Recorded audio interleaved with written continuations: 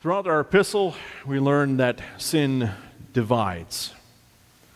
As we probably look at our own lives, we can realize, well, yeah, that's kind of an obvious thing.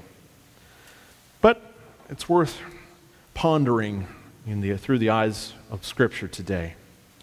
God created us to be together with one another, so sin is that which works to separate us, to divide us, isolate.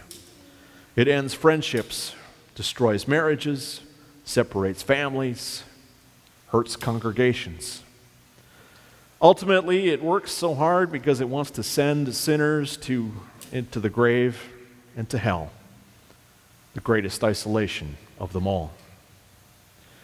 Our epistle is full of that language of division, the division brought about by sin. It speaks of the division between the circumcised and the uncircumcised, between the commonwealth of Israel and strangers to the covenants of the promise. Distinguishes between those who are far off from God and those who have been brought near to Him in Christ. Speaks of the divisions from hostility and peace between strangers and aliens versus fellow citizens, with the saints and members of the household of God. All of these division words and phrases mark for us a sad truth, that not all are believers in Jesus. Shows that there are the believers and the unbelievers. There is salvation and there is damnation. There is the light of Christ, and then there's the outer darkness. In the light, there are songs of praise to God. And in the darkness, there's weeping and gnashing of teeth. There is heaven and there is hell. Truly, sin divides. St. Paul notes this division in order to lead us to a miraculous truth, that Jesus Christ has come to end the division, to restore communion between man and God. What Paul writes to the Ephesians is also true for you and me, that once we were separated from Christ, alienated from the commonwealth of God's people and strangers to the covenant of promise. In other words, you were born sinful, separated, divided from God and His grace for you, and therefore you were without hope. Because of sin, you were destined to be divided from God in hell for an eternity. But that's not who God is. That's not what He desires. He does not desire the death, the eternal punishment of anyone. He wants all to come to the knowledge of the truth and to be saved. And that's why Jesus came. Because man was divided from God's presence by the fall of Adam into sin, so the Son of God became man, became the new Adam, to come and save us.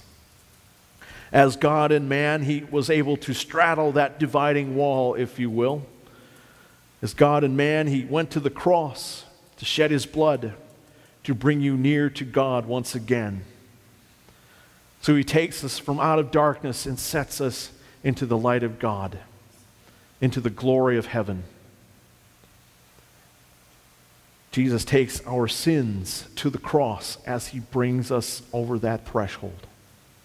He suffers God's judgment that would have left you divided in hell for eternity.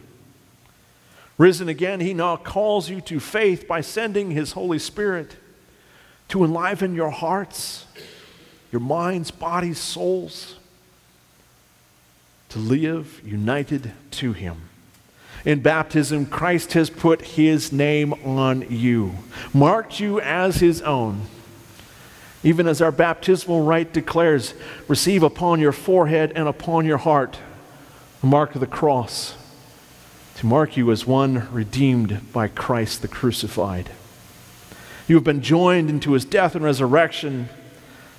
He's joined you to Himself, joined you to the beloved Holy Trinity. That is amazing unity for you. Paul says, once you were separated from the commonwealth of Israel. In other words, you were outside of where God is, outside of the church, the body of believers. But by his own blood, Jesus has brought you in to be united to God and to one another. That's amazing fellowship that we share in. Paul says, once you were far off, you were away from where God is. Now you've been brought near into God's presence by the blood of Jesus. Once you had no one to turn to, no one to pray to who would listen. Now through Christ you have access to your Heavenly Father, who promises to hear your prayers and to answer them. Once you were sin divided from God. But now you are Christ united with him because of Jesus' sacrifice for you. And this isn't any mystery to us, because the apostles and the prophets have made it clear. It's not your efforts or character or desires, it's all the Lord's doing to save you. Jesus has died for you. Jesus is risen for you. Jesus now builds you into his church by means of his word. That amazing grace that flows forth from his pastors, from his scriptures today. This is what our text means when it says that you are built on the foundation of the apostles and the prophets. Christ Jesus himself being the cornerstone. For the Lord uses, or has used, the apostles and the prophets to record his holy word. His word that points you to Christ, points you to your Savior, on whom the church is now built. And because you are in Christ, you are forgiven.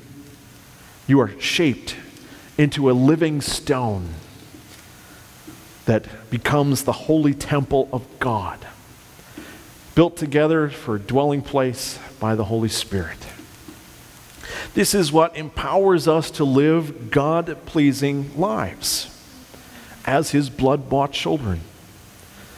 It allows his love to rub off on other people. Remember that we live in this sin-divided world.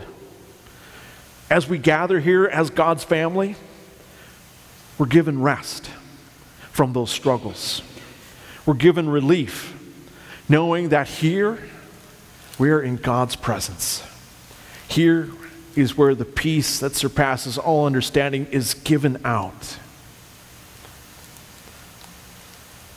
But the world doesn't know that. The world forsakes that. You have heard the gospel today. You have heard how you are united in Christ. But so many others are not so fortunate, not so blessed. Some have forgotten the joy of Jesus. Many more have never heard. The seed has never been able to take root in their hearts, or it withers under the trials and troubles of this world.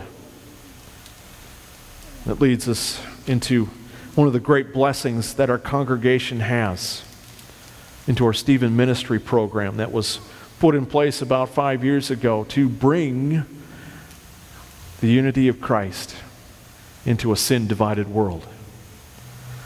What kinds of divisions have our ministers faced over the past few years? Well, generally there's a couple of categories, very specific needs within each of those, but the first general category is dealing with death. Death of a loved one, a spouse, a parent, the usual scenarios. Death is that ultimate division that sin causes. And when we're weighed down with grief, it can be hard to remember the joy of our unity with Christ. We're trying to cope, to learn, or trying to deal with the new normal.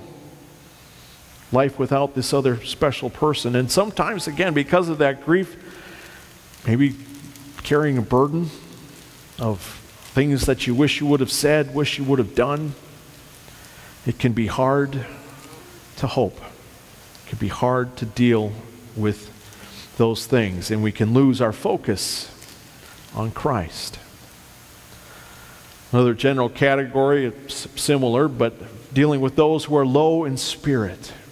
Not low because of death, but low because of other circumstances, other changes, other transitions going on in life.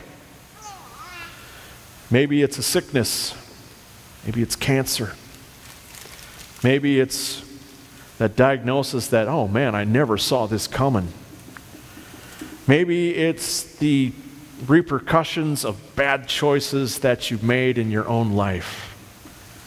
And you wonder, man, where's God? Can He truly love me? Can He truly help me? Those dealing with depression, again, others just struggling to adjust because of maybe having to give up their lifetime home in order to have to go to assisted living or nursing home.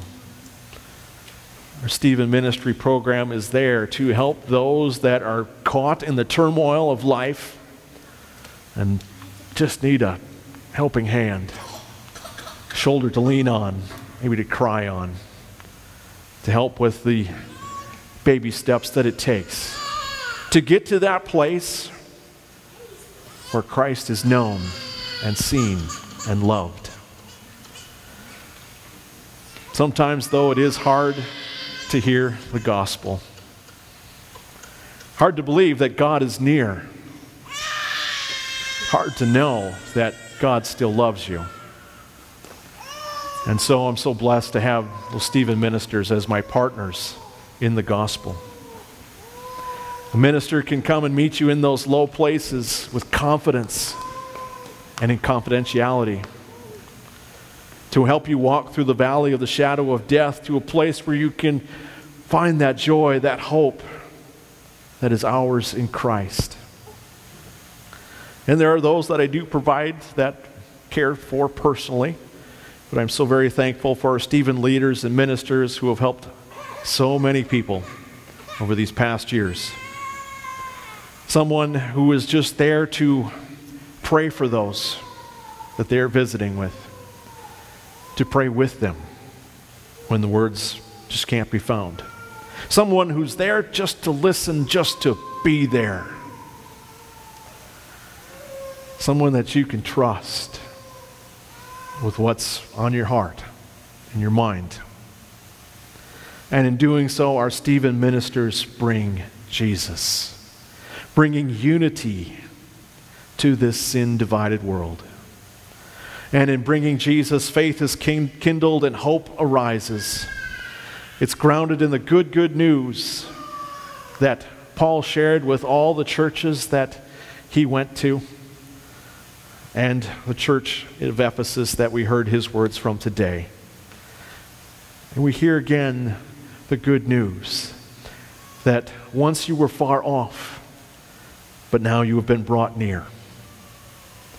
Not just because of unbelief, but because of sin and its brokenness in this world.